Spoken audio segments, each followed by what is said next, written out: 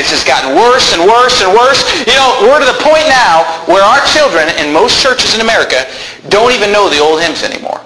They don't even know the hymns. I mean, you sing the hymns and they look at you cross-eyed. They're not even familiar with songs that have been sung by God's people for hundreds of years. But ask them about the rock music. They know all about it. Ask them about the TV shows. They know all about it. You see, they used to know Amazing Grace. Now they know Will and Grace. They used to know In the Sweet By and By. Now they know Queer Eye for the Straight Guy. They used to know How Great Thou Art. Now they know Homer Simpson and Bart. They used to know To God Be the Glory. Now they know all about A Shark Tale and Toy Story. They used to know Blessed Assurance. Now they know Bel Air Fresh Prince. They used to know Close to Thee. Now they know VH1 and MTV.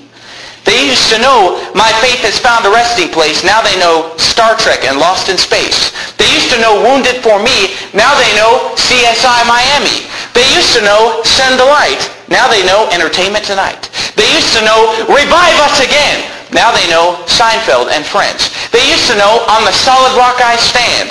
Now they know SpongeBob and Spider-Man. They used to know At the Cross and He Lives. Now they know Everybody Hates Chris. They used to know Shall We Gather. Now they know Ted Koppel and Dan Rather.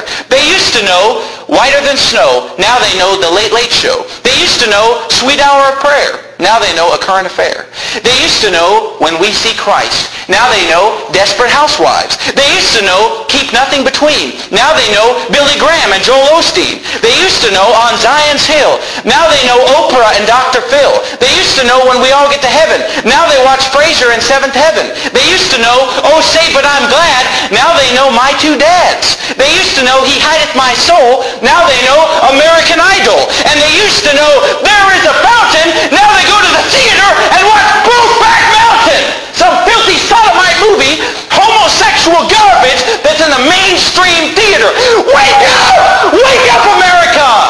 How did we get to the point where, I remember when I first heard about this movie come out, I thought that it was some B movie. I thought it was in some theater in San Francisco somewhere. I thought it was going to be at some filthy place in Los Angeles somewhere. I thought it was going to be in Chicago, Illinois somewhere. No, it's right here. I could throw a rock and hit it. It's in every theater in America. Some queer movie. You say, I don't like this kind of preaching. Then don't come to this church, because in this church, I'm going to say it's time to wake up and get out of